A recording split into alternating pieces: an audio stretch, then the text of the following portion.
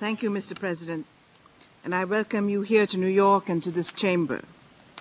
I welcome the opportunity to participate in this open debate on the theme of children in armed conflict. I thank the delegation of Vietnam and His Excellency Le Luong Min for their foresightedness in choosing this topic and for working with dedication on this important issue for all of us.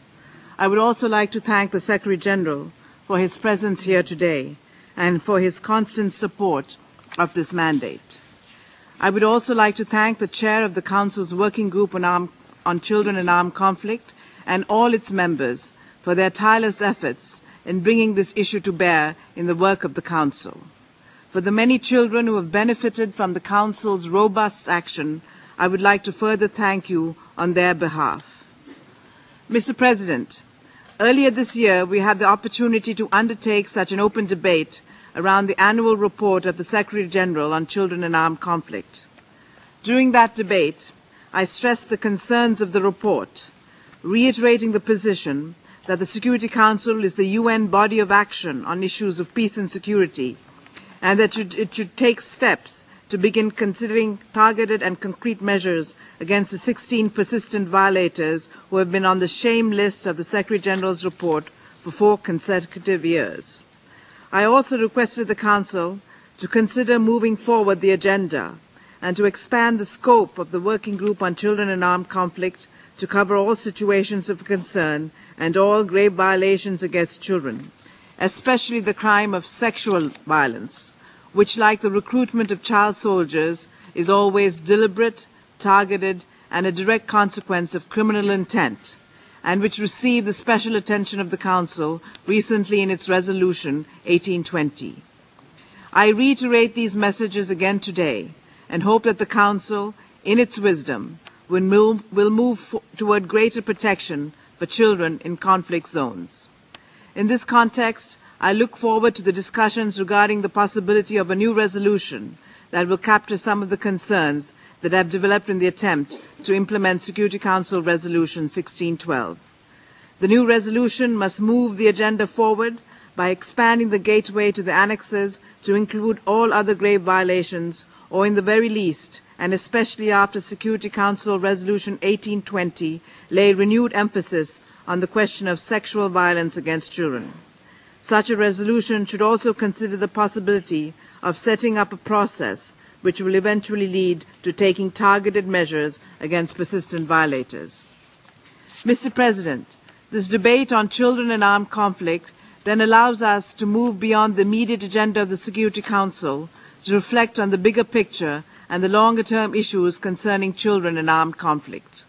During the course of the year, Member States have expressed the view that my office should look more deeply into the root causes of grave violations against children, especially the phenomenon of children associated with armed groups, and also look more closely at the problems of reintegration and sustainable development.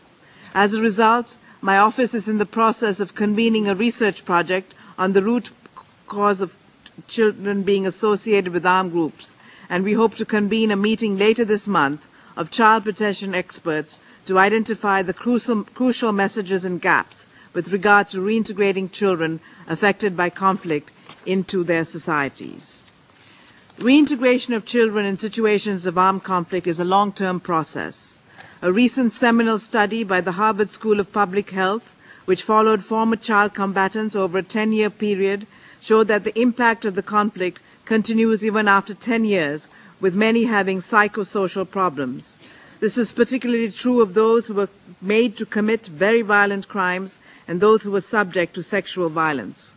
Girl children had the worst indicators, with the majority having major problems with social integration because of low level of acceptance by families and communities. The younger the child recruited and the longer they stayed associated with the armed groups, the more difficult their adjustment.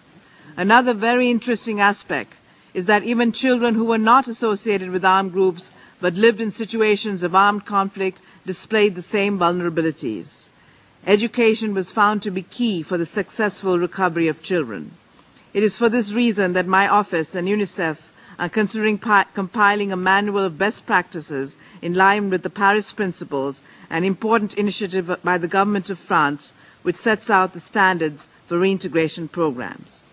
Mr. President, though I am in perfect agreement that understanding the root causes of conflict and identifying strategies for reintegration are important, they should not steer the Council away from its task of ensuring accountability for and fighting impunity of persistent and grave violators of children's rights in situations of armed conflict, a task in which it has supreme advantage over other organs of the United Nations, including the possibility of imposing targeted measures.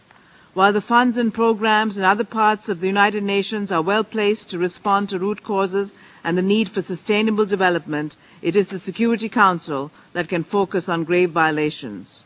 The Council, as the guardian organ of peace and security, must concentrate on taking action against those who persistently violate its resolutions. Though it must deepen its understanding, it must not move away from its central focus. It will be most effective if it focuses on taking firm action against those who commit grave violations against children and who, by doing so, threaten peace and security. Mr. President, over the last 3 months, I have visited Iraq, Chad, Central African Republic, and Afghanistan to review firsthand the problems of children affected by armed conflict in those situations of concern. In Chad and the Central African Republic in particular, I have seen how the Council's work under Security Council Resolution 1612 is having a direct effect on the ground, how the imprimatur of the Council results in the response of non-state actors to enter into agreements and release children, how governments sit up and listen, and how child protection activists, both within and outside the UN system, are strengthened and empowered by your commitment. All this is a tribute to your willingness to embark on this unprecedented initiative that is 1612, and I wish I could bring you the children who have been released from the clutches of armed groups because of your actions, so that you may see the fruit of your work. It is important that we collectively reassert our commitment on this issue, so that we may move forward realistically and move the agenda as well. Finally, Mr. President, my visits to Iraq and Afghanistan have convinced me that the nature of warfare is changing, that there are different and more difficult challenges ahead to protect children, and the Council must play its part. Aisha was an 11-year-old girl we met in Jalalabad, Afghanistan. Throughout the 1 hour I was with her and her family, she did not smile, and her eyes reflected sadness. Her family was a victim of collateral damage, and her school had been attacked by insurgents. Yet, despite all the dangers, she was determined to go to school, and her eyes lit up only when she said she hopes to be a teacher. The time has come for us to redouble our efforts in these regions, to renew our commitment, to ensure that children will not be recruited or be used as suicide bombers, that they will not be detained in military detention without due process which protects their vulnerability as minors, that their schools will not be attacked, that they or their families will not be collateral damage, and that girl children will not be the targets of sexual violence or be denied access to schools. Children in these harsh battlegrounds must also be able to dream of a democratic world free of violence, tolerant of diversity, where everyone will live in peace and dignity.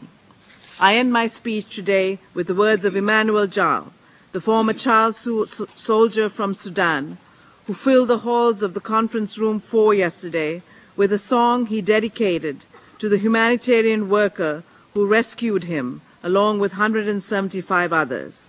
He said, "I stand here because someone cared. I stand here because someone dared. The sky is now my limit." Thank you, Mr. President.